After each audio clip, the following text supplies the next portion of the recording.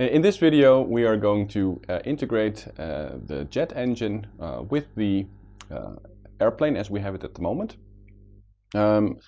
So I already did some pre-calculations for the design of the engine, or at least the engine cowling, and based on the data sheet here, I've already estimated that the engine is going to have a length of 4.8 meters and a maximum diameter of 1.1 meters. So this engine is really a low bypass ratio turbofan, which has the cowling covering the entire engine. So there's a mixer inside.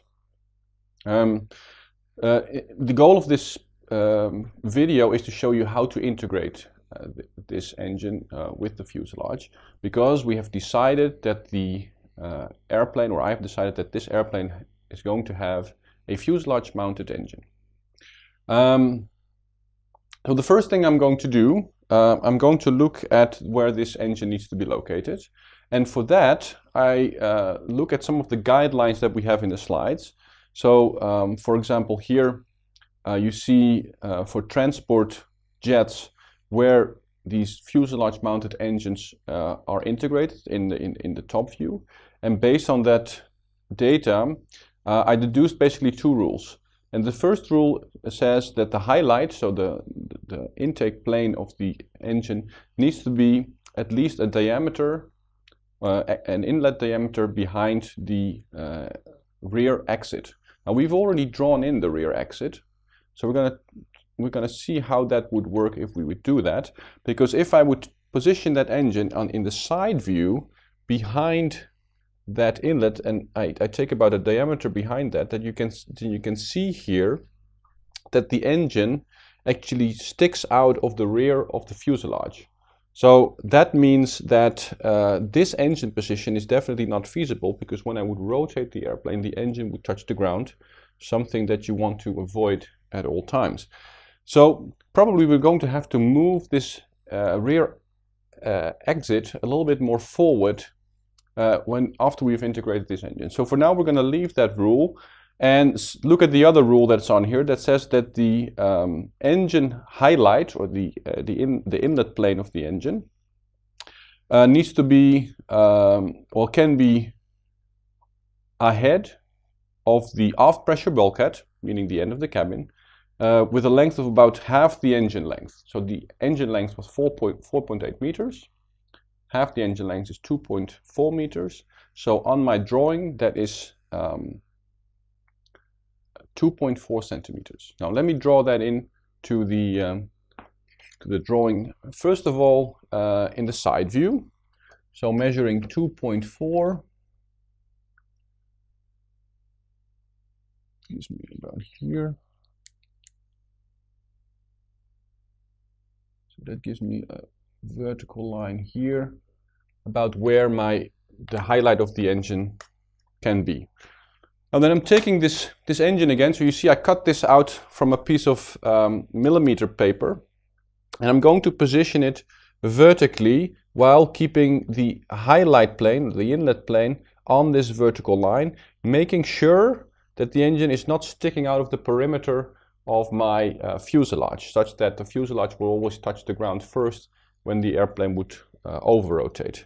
At the same time, I'm trying to keep it as low as possible, because the engine is already above the center line of the fuselage, and I want the thrust force to give me as small a moment as possible about the center of gravity. And I do that when I align the thrust vector with the center line. Well, that's not possible, because then again the engine would stick out of the perimeter. So I have to move it upwards just a little bit until it is actually inside the perimeter of the fuselage.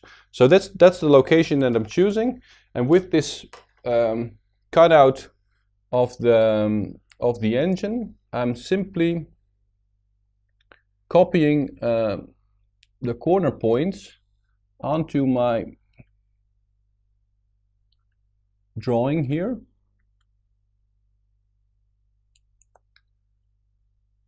As well as the thickest point. So those will serve as sort of guidelines when I draw the rest of the engine. But now you see my exit is actually in the way. So I'm going to remove that that exit first before I drew the engine, because I already know that that initial exit location that I thought about when I drew the fuselage, that is not going to be a good exit location. And I'm going to have to revisit that decision. So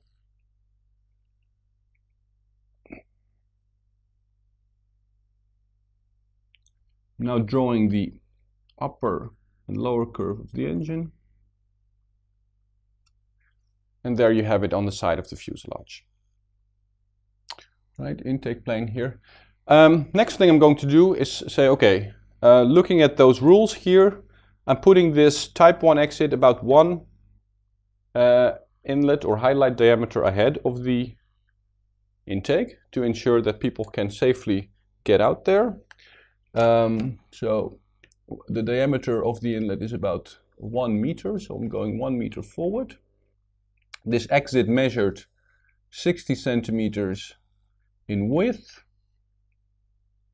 and 1 meter 20 in height. You see I'm redoing part of the work I already did before, but just to make sure that this becomes a feasible and consistent design. And I put my type A door, sorry, my type 1 door over there. Right, and I got to do the same for the top view, so I'm erasing that exit there. And I'm copying the type 1 exit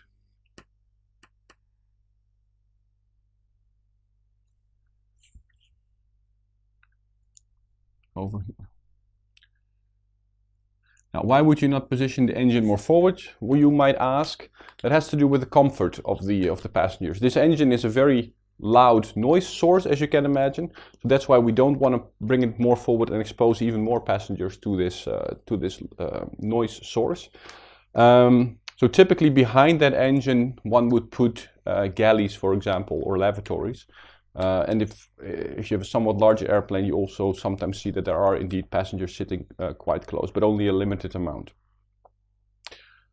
Next thing we're going to do, if we have now done the side view, is look at the top view of the engine.